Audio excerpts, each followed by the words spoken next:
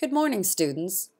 Thank you for taking this time to listen and understand all about supersession testing for 2015. You might be asking yourself, what is this all about, supersession testing? Well, let's take a look a little closer. The supersession testing includes testing for all of the end-of-course exams and Florida State assessments. We will be doing the supersessions over 6 half-days of school instead of full days of school testing. There will be no regular classes on supersession days, so this will allow you to concentrate just on those tests you have and then be able to go home at the end of your testing period. On the supersession test days, we will have academic review sessions for enrichment that are available to all students at all levels. So now you're probably wondering, when do I take these tests on these supersession days? During the first week, we'll be offering the supersession tests for Algebra 2 and English Language Arts for 10th grade. Most of the tests are given in 2 parts. Students must be in attendance for Part 1 and Part 2 in order to complete their testing requirements. The testing times will be given in 2 sessions. The first session will be 7:30 to 9:30, and the second session will be 9:35 to 11:30. So now you're probably wondering, what if I don't have Algebra 2 as a student? Then your options will be to either choose an academic review session or sign a permitted absence. The second question for this test date may be, well, what if I'm not a 10th grader? The same answer applies. You would either choose an academic review session for that time period or sign a permitted absence to not attend school during that time. During week 2, Monday, April 27th and Tuesday, April 28th, we will be holding the English Language Arts test for 9th graders, Part 1 and Part 2. And on Tuesday, April 28th, we'll be holding the School Day ACT for select seniors that need to complete their graduation requirement for reading. So let's look at the first question. What if I'm not a 9th grader? Then you may attend an academic review session or you may sign a permitted absence form. What do I do after testing if I am a 9th grader? You'll choose an academic review session and participate in that session until 11:30 and then leave at the end of the early release school day. During the third and final week of the supersession testing, Monday, May 4th and Tuesday, May 5th, will be algebra and geometry. So let's review our same questions. What if I don't have Algebra 1? And we're referring to regular Algebra 1 and Honors Algebra 1, not Algebra 1A. Then the same answers apply. If I don't have Algebra 1, I would sign up for a review session, an academic enrichment session, or sign a permitted absence to not attend school at that time.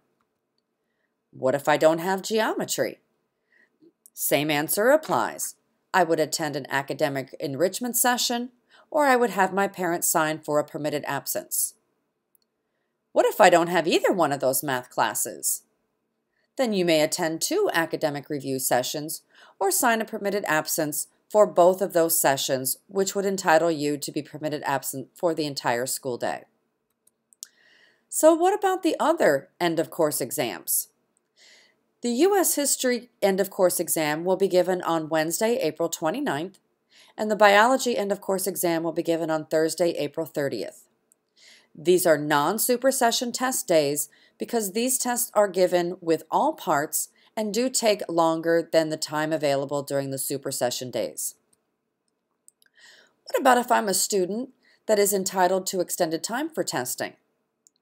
You will be testing Part 1 and Part 2 on the following dates as listed on the chart during non-supersession half days.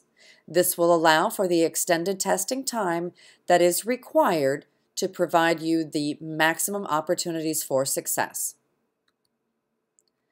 Well, what about food on these supersession days?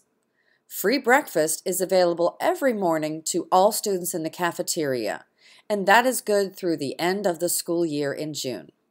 Lunch will be a grab and go as usual from 11:30 to 11:40. And what about those buses?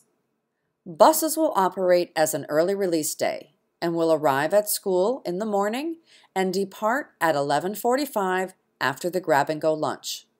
Students may also provide their own transportation as needed for testing and the academic review sessions.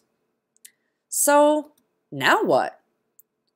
The letter you received from your teacher is for you and your parents. It is your testing and permitted absence form.